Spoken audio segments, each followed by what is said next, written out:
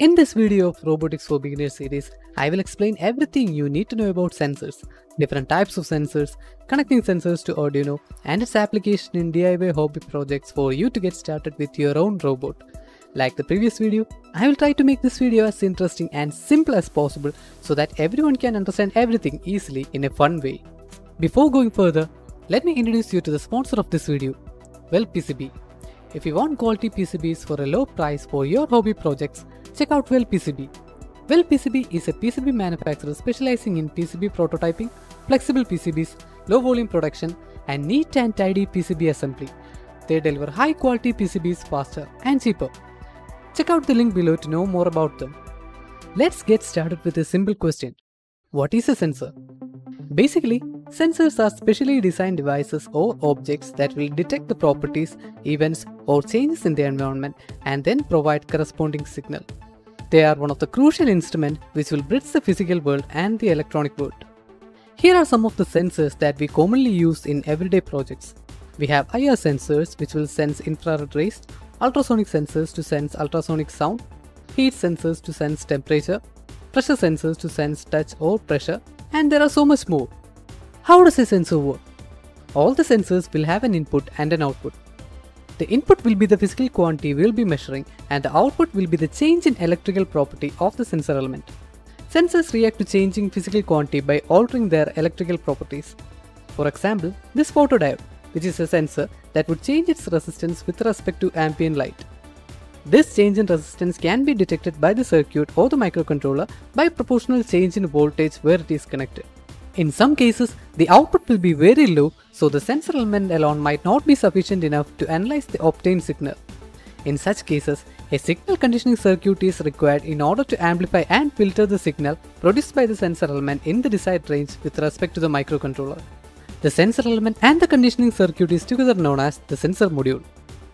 For example, in the case of a microphone, it detects audio signal and converts to output voltage which will be in terms of millivolts.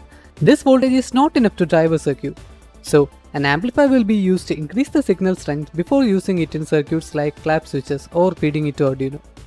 This is basically how a sensor works. Based on the type of output signal, there are mainly two types of sensors, digital and analog sensors. Digital sensors are kind of like on-off switches.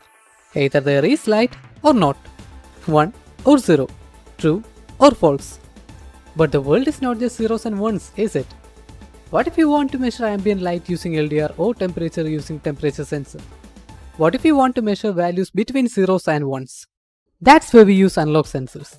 Analog sensors are very simple. It has a voltage output that can vary with respect to the external physical quantity.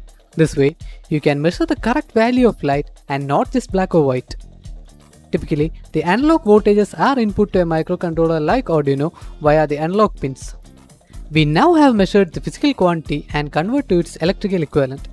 All we need to do is read it with the help of an Arduino and do something useful.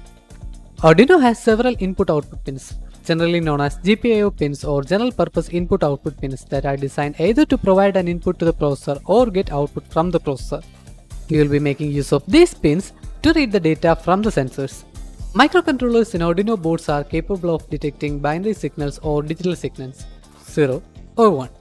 That is, for a 5V Arduino board, it understands 0V as logic 0 and a voltage above 3V as logic 1.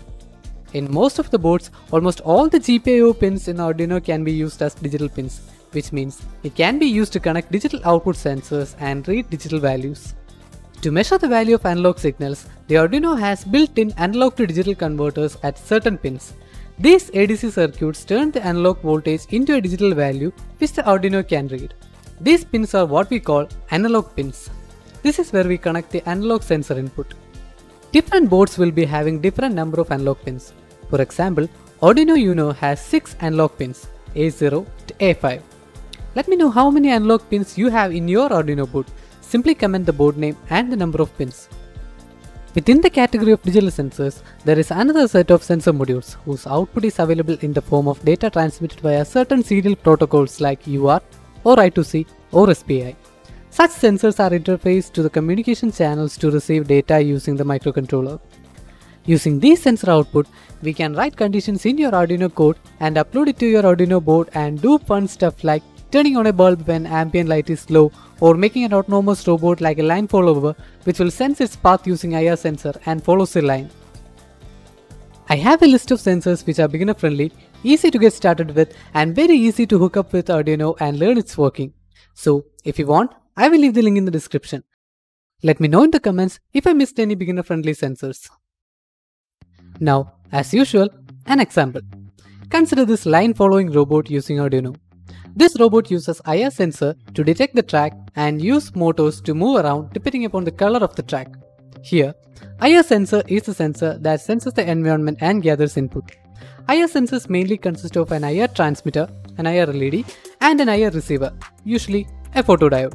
IR LED always emits IR rays to the direction it is pointing to. Now, let us bring it closer to a surface. When the IR rays hit a surface, some rays will be reflected back depending upon the color of the surface. Which means, the brighter the color is, the more IR will be reflected back. The darker the color is, more IR will be absorbed by the surface and lesser IR rays will be reflected back. These reflected rays are received by the photodiode, and depending upon the intensity of the received IR rays, the resistance of the photodiode varies, which will in turn vary the output voltage. So, an IR sensor makes it very easy to measure how bright the surface is, which will make it easy for us to track the line. We will feed these signals to Arduino through GPIO pins, and the Arduino controls the motor and decides which way the robot should go. Using these sensors, the robot senses the path, takes a decision by its own, and reacts to its environment by moving only through the black path. This is how a sensor works in a robot. Like I mentioned in the previous video, the most basic autonomous robot you can build in your home is a line follower. You can make a line follower with or without a microcontroller. If you are interested, I will share the link in the description. In the next video of the series, I will explain the muscles of the robot, the motors. There, we'll be focusing on what a motor is, different types of motors, and how we can use them in robots. If you are really interested in DIY robotics, check out our channel. You will find lots of fun stuff to make using Arduino and lots of other components. Hit the subscribe button and stay tuned for more awesome videos. See you soon, guys!